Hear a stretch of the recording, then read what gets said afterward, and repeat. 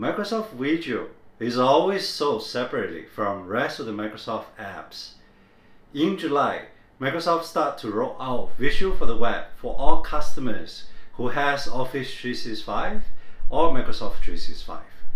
This is extremely important for hybrid work because now you can create diagrams effectively and collaborate for everyone within your organization over the web. Now let me show you how Visio for the web works and how you can use them in the Microsoft apps like Teams as well as Excel. Well, here I am in office.com. Once Visio on the web is available, end users will see this as an option in all the applications. Now here I am at the Visio for the web home screen. I will see new blank drawing, different templates, recommended diagram drawing, all my files, whether being shared or others shares to me, my recent, as well as some of the favorites that I have pinned and saved. And there are quite a bit templates available. I can click on more templates. This will bring me to the template page where I see popular templates, basic, as well as some complex ones like network diagrams, AWS, as well as Azure diagrams. For example, I can create an integrated on-premise AD diagram drawing just by picking this template and click create. This basically creates very quickly an Azure diagram with on-premise AD integration.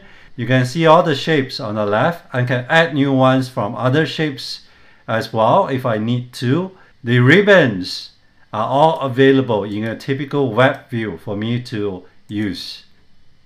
Now let's switch to Teams. Here, as you can see, I've pinned a visual diagram to my Teams for collaboration.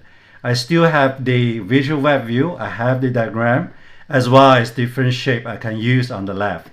On the right, I have Teams chat open. This is where I can have an interactive discussion with my team members. They can ask questions. The entire Teams virtual chat comes alive with your visual diagram for collaboration. Last but not least, in Excel, you can use Visio as well.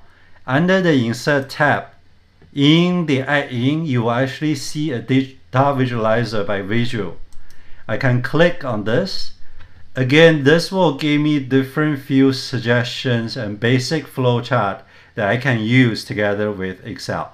For example, let's just quickly create an organizational chart, and let me just choose the vertical one. But this quickly create a vertical organizational chart and give me the data in Excel for me to edit and change. For example, now I'm gonna promote Ali to a manager, and I'll add a new employee called Richard. Richard just an engineer, and he will report to Ali. And I'll just assign stuff. Refresh your Visio, voila, Richard is added. Thank you for watching and hope you enjoyed the video. Do look out Visio for the web in your tenant. Once ready, give it a try.